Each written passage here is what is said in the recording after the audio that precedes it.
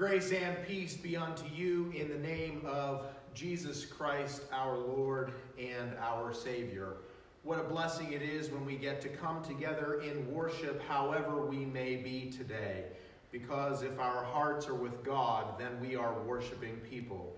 Be it in the sanctuary or in our deployed locations in our homes, God is with us. That is a promise that stands true, strong, and fast.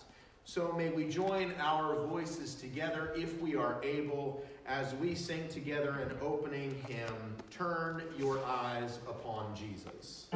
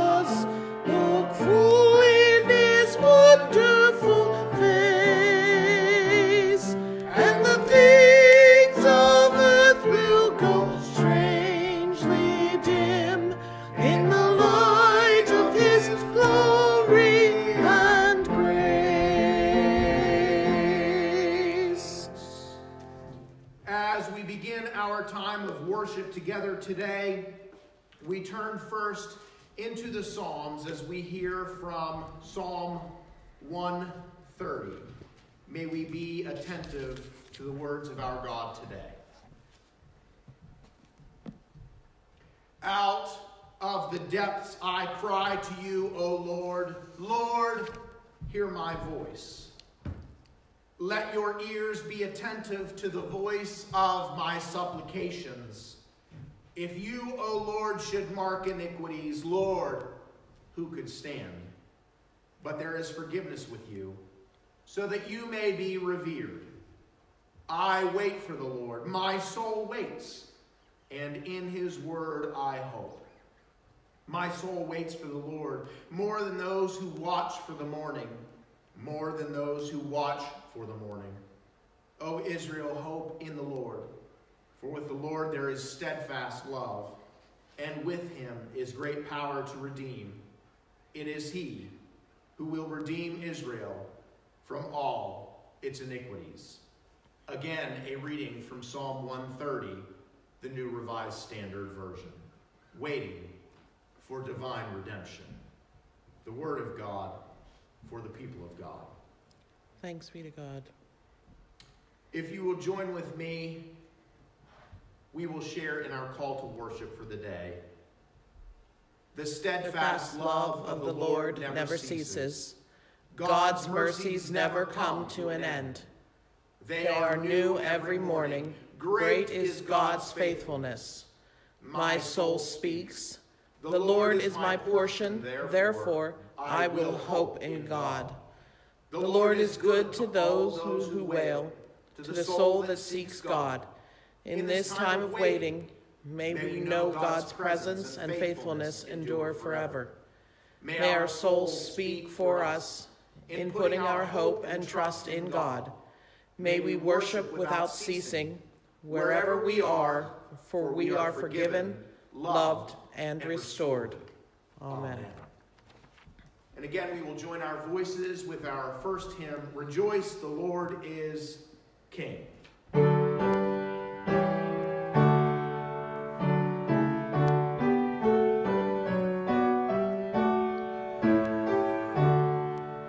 Rejoice, the Lord is King, your Lord and King adore. Mortals give thanks and sing and triumph evermore. Lift up your heart, lift up your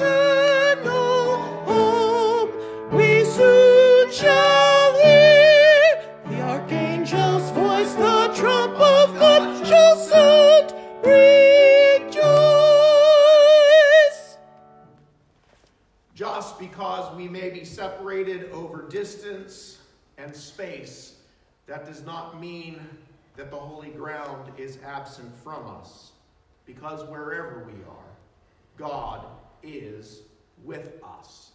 And so as a people that come together before our God, it is one of the greatest blessings for us to be able to share in our joys and our concerns with and for one another.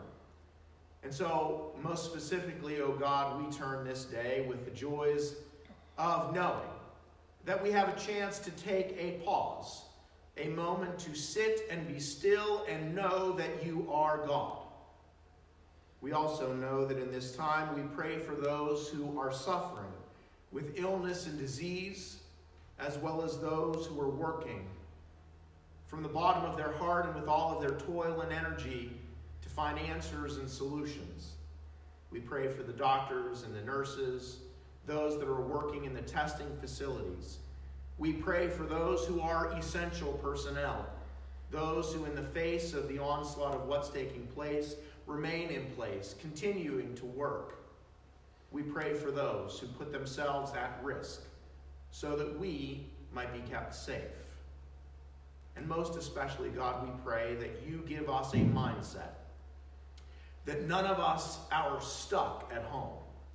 We are safe at home because you keep us safe. So let us turn our minds and our hearts in an attitude of prayer at this time before we go our God. Lord, as we come, we pray for an indwelling and powerful lifting up of your Holy Spirit. We know that the sanctuary that you give to us doesn't have to be in this place. It doesn't have to be about the pews or the wall or the ceiling or the floor in this sanctuary. Instead, you desire for us to have a sanctuary in our hearts. You desire for us to take our very lives and make it be a worship space. Your desire is for us to take our worship and make it to be a mode of living. And so, God, challenge us. May this be a moment, a time, and a place for us to open our eyes to see, our ears to hear, our hearts to feel and know, our hands to figure out new ways to give and serve, our feet to remain firmly planted right in your life. Firmly planted on the root, the foundation of our faithfulness. Because in the face of whatever this virus is, we know that the mustard seed of our faith challenges us to see new and different ways.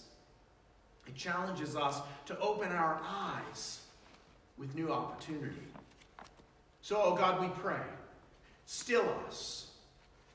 Give us a peace that passeth all understanding. Awaken us to new opportunities to find spiritual disciplines, to sit and pray, to hold those that are close to us in our hearts, to reach out with the kind of faith that says, Lord, you have stilled me in this moment. Now fill me in this moment. Lord, we are up to the challenge because we know that there is nothing that you cannot do on our behalf. In fact, we hear the words over and over and over again, nothing is impossible with you. And so, Lord, we pray for the possibilities.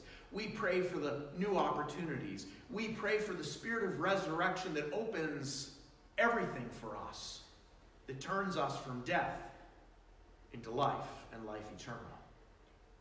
And so, God, we pray. We pray with earnest lives, hearts, souls, minds, bodies. We pray. If there is anything we can do, we can pray. And there is power in prayer. And so may we take that. May we be equipped by that. May we be disciplined by that. And may we know in a newness that you refresh us, you encourage us, and you show us. And so, Lord, may we take time to unite our voices together as we pray that special prayer that you taught us to say together, wherever we are, with voices united. Our Our Father, who art in heaven, hallowed be thy name. Thy kingdom come, thy will be done, on earth as it is in heaven. Give us this day our daily bread, and forgive us our trespasses, as we forgive those who trespass against us. And lead us not into temptation, but deliver us from evil. For thine is the kingdom, and the power, and the glory forever. Amen. May we also know that the blessing of what we have. For many of you have taken the time and you have sent in your tithes, your offerings, and your gifts. Know that this place remains solidly in ministry. Even from a distance, God is at work in this place. And so we pray that a blessing be fully upon these gifts of tithes, offerings, and encouragement, that we ourselves may continue in the ministry of whatever takes place here in the future. And so we turn these gifts back over to you, O God, in this time, in this place, in this moment. Lord, take these tithes, offerings, and gifts and bless them. Bless them as they go into this community and our community abroad, so that they might be a blessing for and with each other. And Lord, may you bless our hearts, that we find new and different ways to serve you wherever we may be. For it truly is the greatest of all blessings to know that you remain solidly planted in your faithfulness in us. And so may we solidly plant ourselves in faithfulness to you, however we may be. For it's in Christ's name we pray. Amen. If you're able, then we will join our voices as we sing our next hymn, Are Ye Able, Said the Master.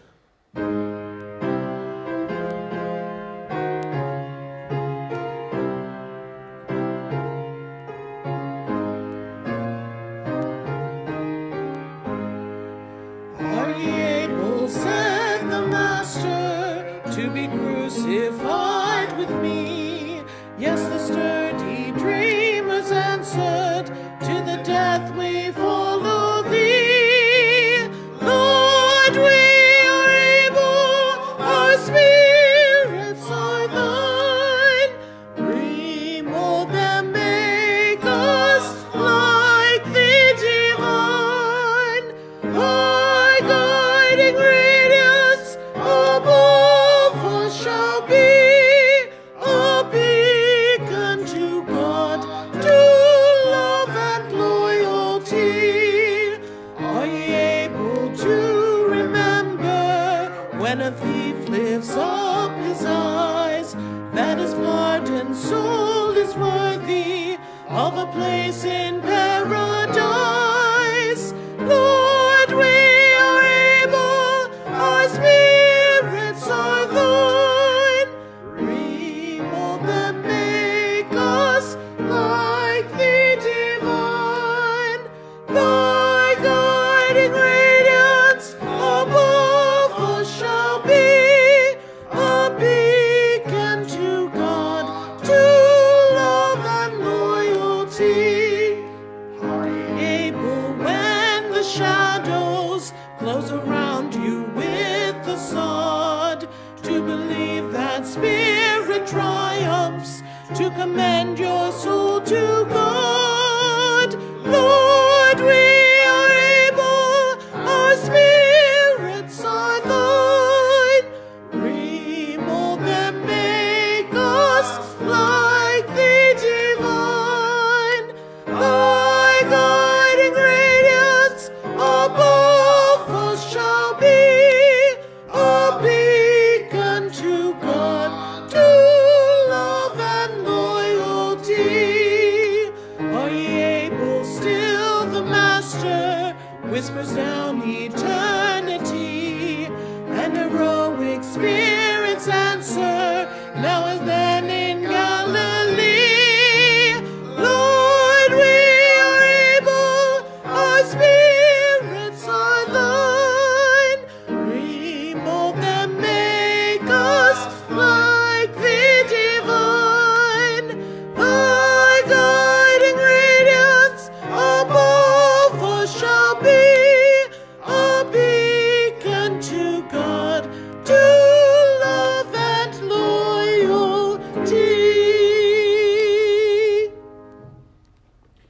Toby, if you'll come forward and be with me, because you are part of my young friends today.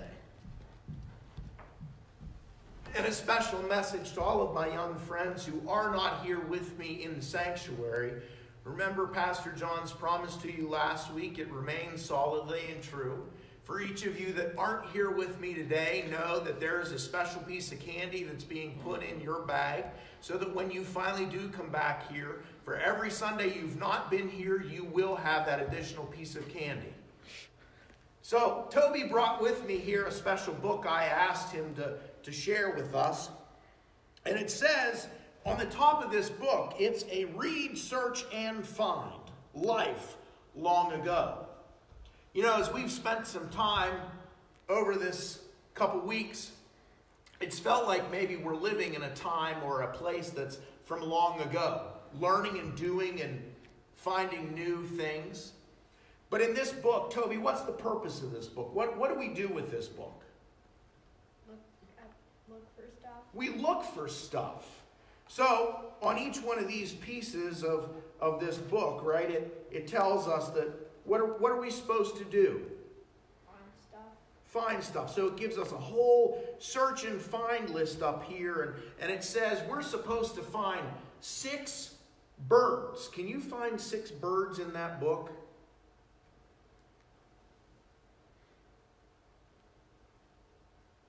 Oh, okay. So there they are. So these things aren't really super easy to find, are they? No, sometimes we take a little bit of time that we have to look over every little section and piece of this to find exactly what it is we're looking for. But it's kind of fun because it gives us a challenge, right? What's one of the things that we've been putting together on our dining room table, together as a family? Food. Well, yes, we've been having food together as a family. What else have we been doing? Making pictures out of puzzles. We've been doing a lot of jigsaw puzzles, haven't we? And sometimes we have to search really, really, really hard to find that missing piece. Sometimes we even take pieces and we shove them into a spot that they might not necessarily belong in, right? Yeah. And then we have to go back and try and find what piece went where it wasn't supposed to go. But that's all part of the challenge. You know, this time as we come together, sometimes we have to look and look really hard to find the things that are good or exciting or fun. But if we do it together as a family, if you, my little friends that are out there, make it a point to find the fun, to find the joy, for you, my big kids out there, if you make it a point to find the joy, to find the fun, to find the opportunities, you will find that God's love remains. And we don't have to search very far to find it. It's not like these puzzle books that you have to look really hard. It's not like the jigsaw puzzles that fit together sometimes easy and sometimes hard. God's love never gets shoved in, never gets forced in, never gets punched in. God's love is always the most important thing that we have. How about we pray this morning? Sound good? Lord, we thank you for this day, for your love, because it always fits perfectly. We don't have to search very hard. You're always there. So let us open our eyes and see you, because you love us and you keep us safe now and always. Thank you, Lord, for letting us be your children. And all God's people say, Amen. Amen. Here's your book back. Thank you. Don't forget a piece of candy, Toby.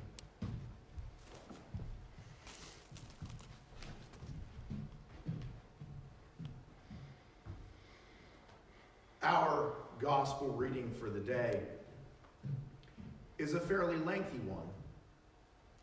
There's a lot for us to chew on.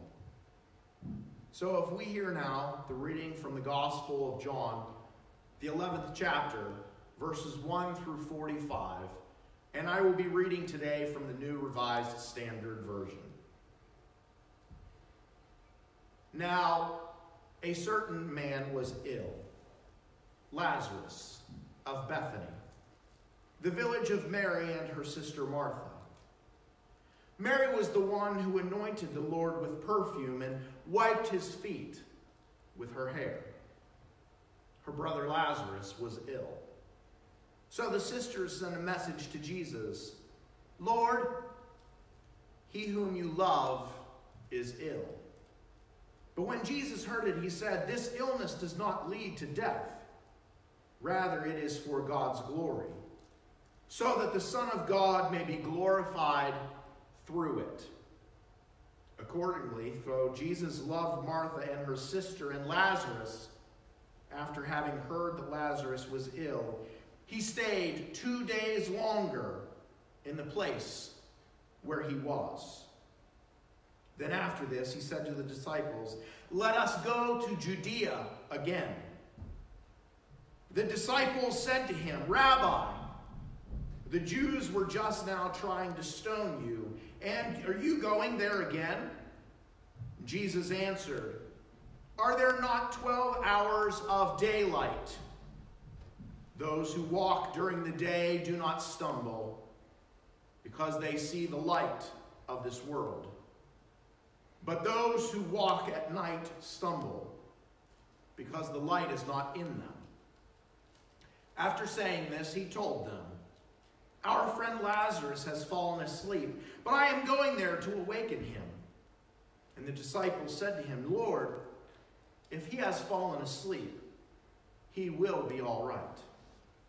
Jesus, however, had been speaking about his death, but they thought that he was referring merely to sleep. Then Jesus told them plainly, "Lazarus is dead. For your sake, I am glad I was not there, so that you may believe. But let us go to him." Thomas, who was called the twin, said to his fellow disciples, "Let us also go, that we may die with him." When Jesus arrived, he found that Lazarus had already been in the tomb 4 days. Now Bethany was near Jerusalem, some 2 miles away, and many of the Jews had come to Martha and Mary to console them about their brother. When Martha heard that Jesus was coming, she went and met him, while Mary stayed at home. Martha said to Jesus, "Lord, if you had only been here, my brother would not have died. But even now, I know that God will give you whatever you ask of him." And Jesus said to her, "Your brother will rise again." And Martha said to him, "I know that he will rise again in the resurrection on the last day." And Jesus said to her, "I am the resurrection and the life. Those who believe in me, even though they die, will live. And everyone who lives and believes in me will never die. Do you believe this?" And she said to him, "Yes, Lord. I believe that you are the Messiah, the Son of God, the one coming into the world." When she had said this, she went back and called her sister Mary and told her privately, "The teacher is here and he's calling for you." And when she heard it, she got up quickly and went to him. Now Jesus had not yet come to the village, but was still at the place where Martha had met him. The Jews who were with her in the house, consoling her, saw Mary got up quickly and go out. They followed her because they thought that she was going to the tomb to weep there. When Mary came where Jesus was and saw him, she knelt at his feet and said to him, "Lord, if you had only been here, my brother would not have died." When Jesus saw her weeping, and the Jews who came with her also weeping, he was greatly disturbed in spirit, deeply moved in fact. And he said, "Where have you laid him?" And they said to him, "Lord, come and see." And Jesus began to weep. So the Jews said, "See how he loved him." But some of them said, "Could not he who opened the eyes of the blind man have kept this man from dying?" Then Jesus, again greatly disturbed, came to the tomb. It was a cave, and a stone was lying against it. And Jesus said, "Take away the stone." Martha, the sister of the dead man, said to him, "Lord, already there is a stench because he has been dead 4 days." And Jesus said to her, "Did I not tell you that if you believed, you would see the glory of God?" So they took away the stone, and Jesus looked upward and said, "Father, I thank you for having heard me. I knew that you always hear me. But I have said this for the sake of the crowd standing here, so that they may believe that you sent me." When he had said this, he cried with a loud voice, "Lazarus, come out!" And the dead man came out, his hands and his feet bound with strips of cloth, and his face wrapped in a cloth. And Jesus said to them, "Unbind him and let him go." Many of the Jews, therefore, who had come with Mary and had seen what Jesus did, believed in him. May God add his blessing to the reading, the hearing, the understanding, and the warming of all of our hearts as we come to full knowledge of what God has in store for us from this, the Word of God, for us, the people of God. Thanks be to God. Amen.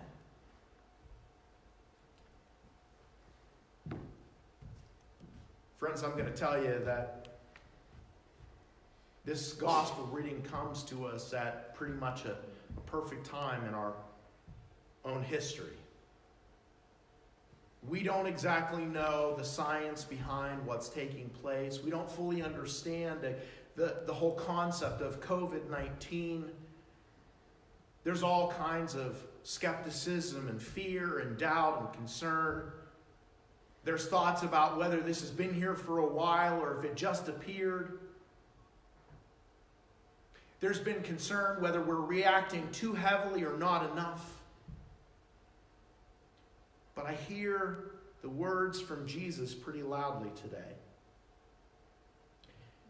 This illness does not lead to death.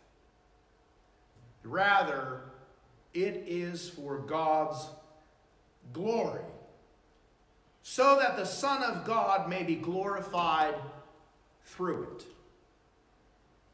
Now you might ask yourself, is Pastor John now suggesting that none of these deaths are true?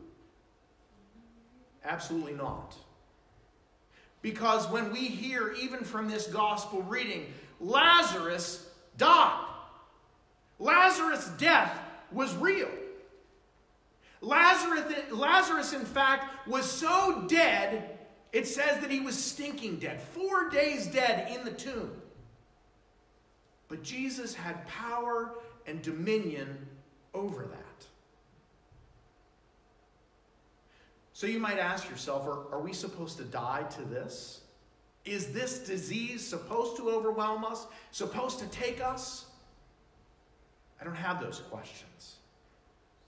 But when I hear this gospel reading, what I hear is that Jesus is still calling us out of our tombs, because we get ourselves all wrapped up in the tombs of our own fear, our own doubt, our own concern. Some of us push the limits and the boundaries and say, "I've got this. I know better than anybody else how to take care of me, myself, and I." And God is saying to us, no different than he did the disciples, I want to use this as a moment, a teaching moment. What does it look like for us to expand out of our comfort zone? What does it mean for us to expand our understanding of worship beyond what takes place in a sanctuary? What does it mean for us to have pews that are empty and yet hearts that are still filled with worshipful opportunities? What does it mean for us to be the people of God? That in the face of doubts, in the face of death, in the face of disease, remain solidly planted in the faithfulness of Jesus Christ. That's the challenge that we get to see. It's not easy. It wasn't easy for Mary and Martha, because as Lazarus was dying, they sent out the word, they sent out the message, Jesus, come back. The one that you love is dying. Come close. Come here. The message didn't get missed. Jesus heard it. He never stopped having faith. Mary and Martha may have. You and I, we do. God never does. So as the disciples were urging Jesus, don't go back. Bethany? You don't want to go back to Bethany. You've been bullied. You've been pushed around. You've been threatened. Those people back there, they want to kill you. Why in the world would you go back there, Jesus? Just let the dead bury the dead. It's fine. Let's keep on our ministry right where we are. Let's keep on this path of least resistance. Let's socially distance ourselves from what's taking place there in Bethany. And Jesus waited. But when he went back, he used it as a moment. Because Martha, it says, heard that he was coming and met him before he even got to the village. And Martha's words are often our own. Jesus, if you had only been here, he wouldn't have died. God, if you were truly in control, I wouldn't be stuck in my own home. God, if you could just make this all go away in the snap of a finger, we'd all be better off. Lord, if you would just answer my prayers, I wouldn't have to social distance myself anymore. I could go back to work. I could go do what I want to do. I could go and every store and touch every item and shake hands and hug people and give kisses. I could do exactly what it is that I want to do. I'm ready. God, just take this away.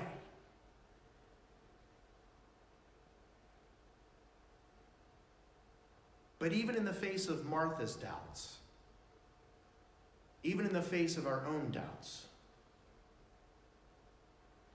I picture something that takes place in the scene. Now, this is John Bell's paraphrasing.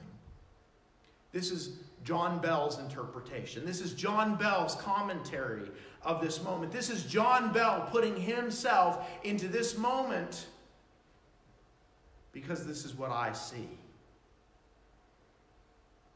Martha asked the question, Lord, if you had only been here. Jesus' response is, your brother's going to rise again.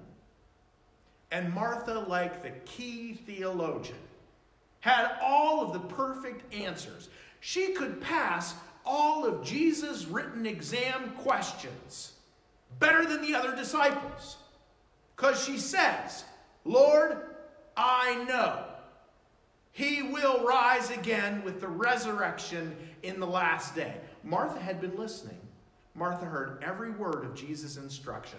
She knew his test answers better than any of the other disciples.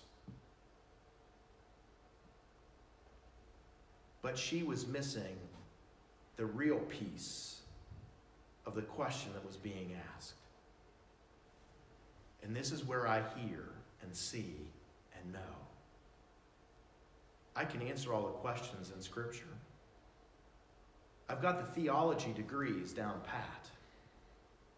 But if I miss and you miss the relationship with Jesus Christ, you miss everything. So when I hear this passage, what I see truly, loudly, and clearly is that Jesus grabs Martha by the face, looks into her eyes, looks into her soul, looks into her life and love, and says this: I am the resurrection and the life. Don't we all need to hear that? With everything that's going on, don't we need that affirmation, that reality, that personal reflection of Jesus who reaches out to us, grabs us by our face and says, I've got this. I am. I am. It's in these moments when we get ourselves all wrapped up. My wife posted something yesterday about being stuck at home with kids is almost like having a parrot that sits on your shoulder and never stops squawking in your ear. And we have 4 of those parrots sitting on our ears. But you know, coming out of the tomb of this, I would rather not be anywhere than with those squawking parrots, than with those boys who, in moments when we have our own doubts, like Reed, who said to me this past week, Dad, it's about faith. Plant yourself firmly in the faith. It was a moment where God's hands grab your face and say, I am the resurrection and the life. All of the other stuff, it goes away. The chaos of the moment, the toilet paper shortages,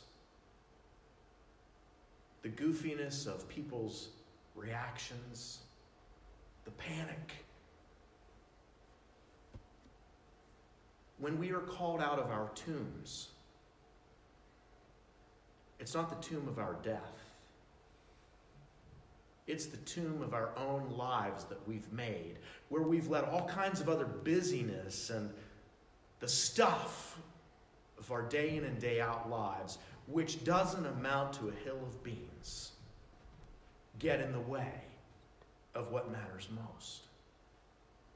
And Jesus is still in that business of reaching out and grabbing our face just like he did Martha to say, I am.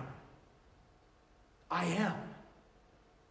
Not only am I the resurrection and the life, I am love. I am joy. I am peace. I am the bread of life. I am the good shepherd. I am the one who will take the rod and the staff and go with you all the way down into the depths of the valley of the shadow of death, and I will bring you through to the other side.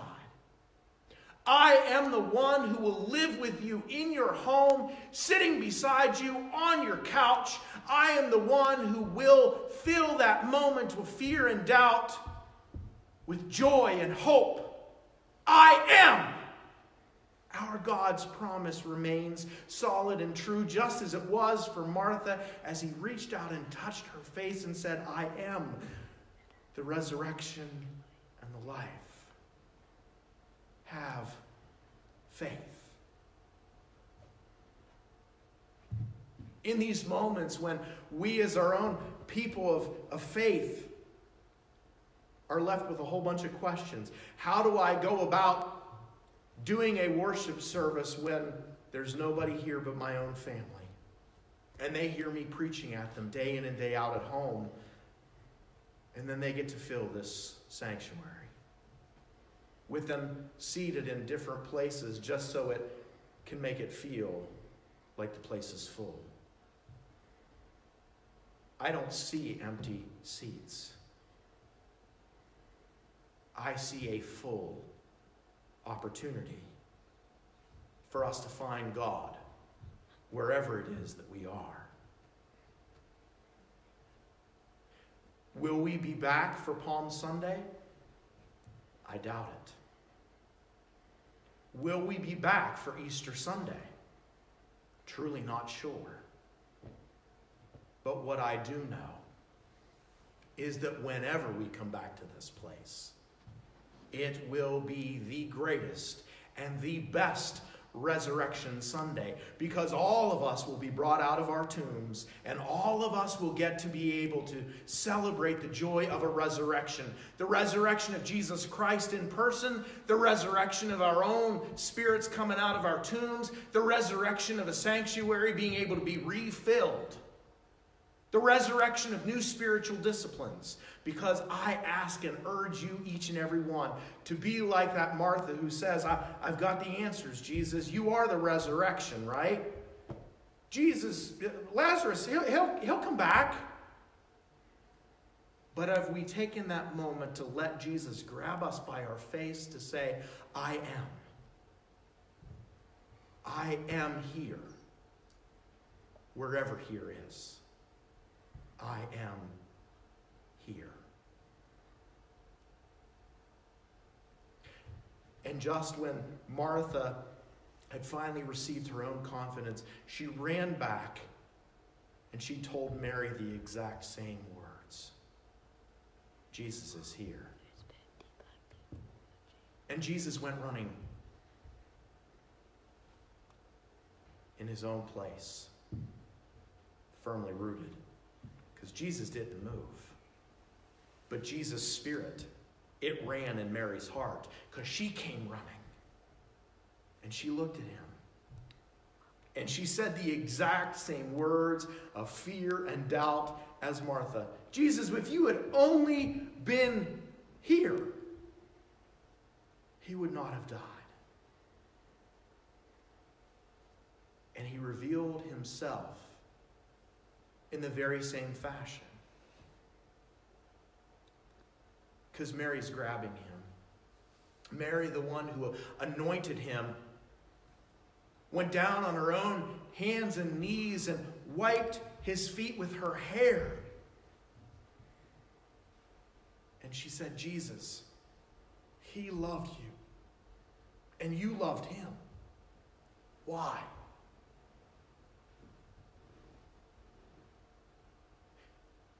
And the greatest and most real moment that we get to find awakens us to the full emotions of just what our God does, because it says Jesus began to weep.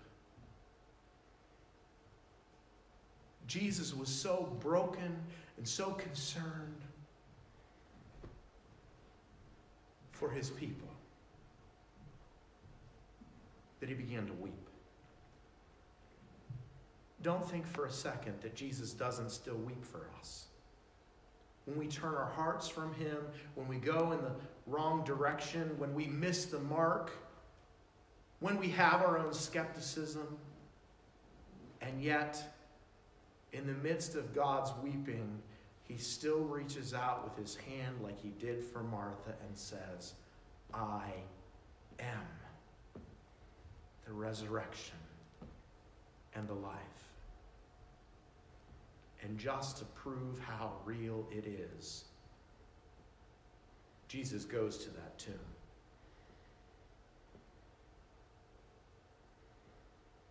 "4 days dead, stinking dead, decomposition dead, rotting dead."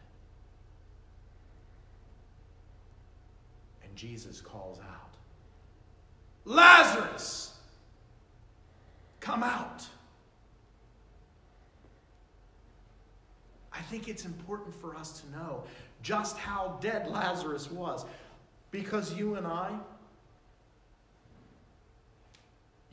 can do nothing that will remove us from the love of our God. If Jesus can take Lazarus, who was 4 days stinking dead, and bring him back to life, just how amazing can our God be for us? The miracle that's going to come from this time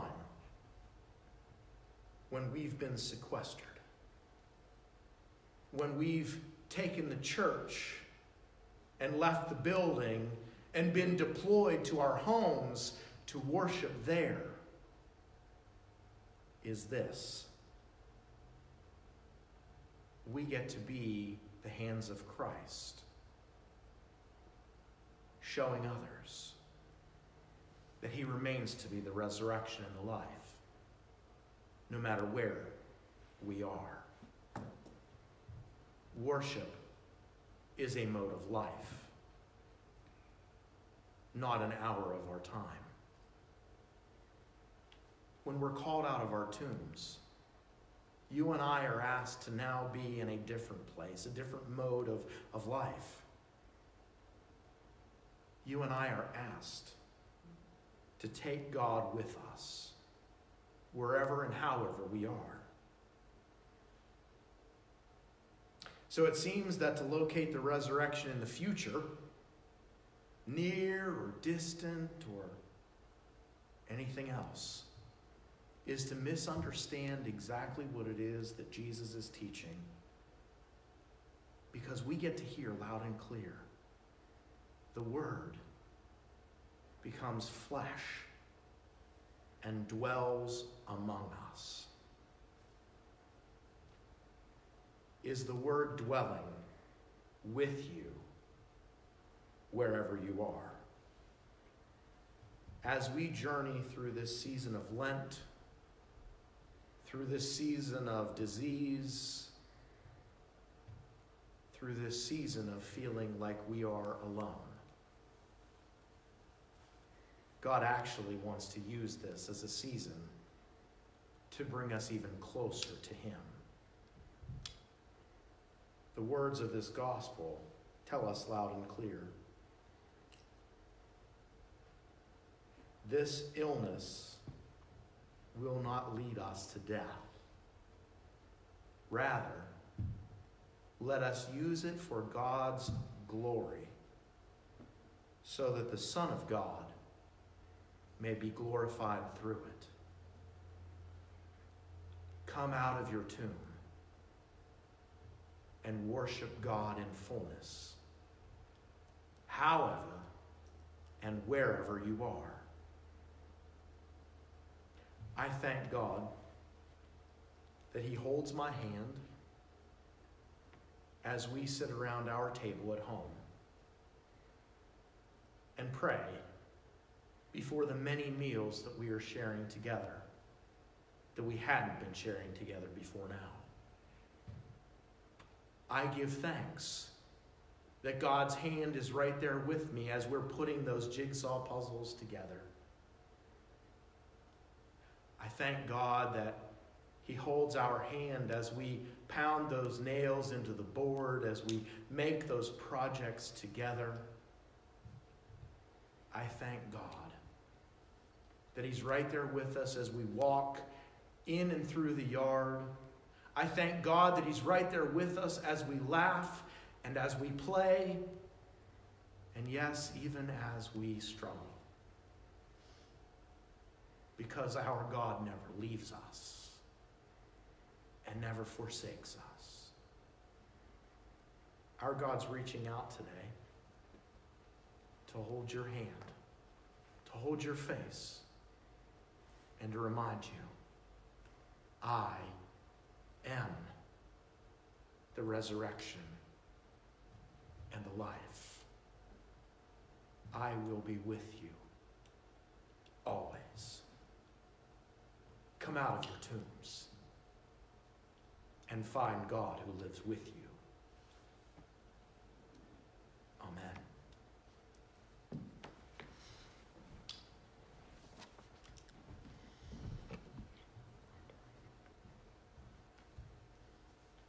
In closing, before we sing our final hymn, I would like to share with you a prayer that I read this past week, and it really speaks deeply to the situation. So this prayer comes from a liturgy from Reverend Mindy Welton Mitchell. Let us pray. Prince of Peace, we pray right now for peace in our hearts. We pray that we may take advantage of the world slowing down as a reminder that the Sabbath was created for us, a time of rest. May we lay aside the longing of the world we created to be busy, to do all the things possible. May we lay aside the guilt that we are not doing enough for our work, for our families, for our children, or for our elders in this time.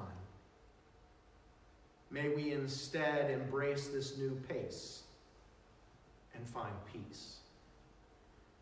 May we keep ourselves from others to reduce harm, to share our love by our actions of self-isolating, to prevent the spread of disease. Prince of Peace, our fears are real. We fear loss of income and jobs. We fear for our own health and safety, and the health and safety of loved ones.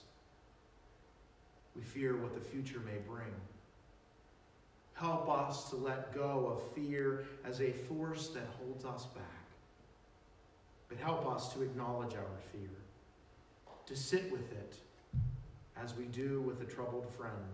Help us to give ourselves compassion and grace as you once showed Martha and Mary when their brother Lazarus died.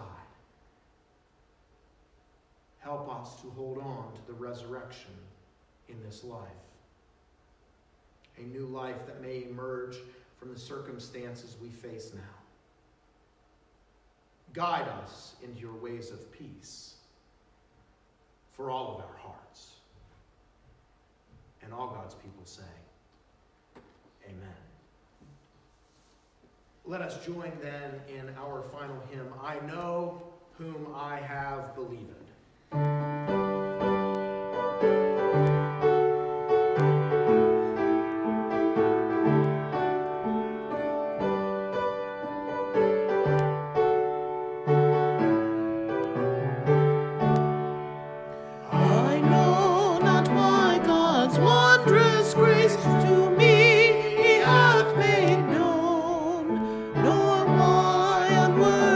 Christ in love redeemed.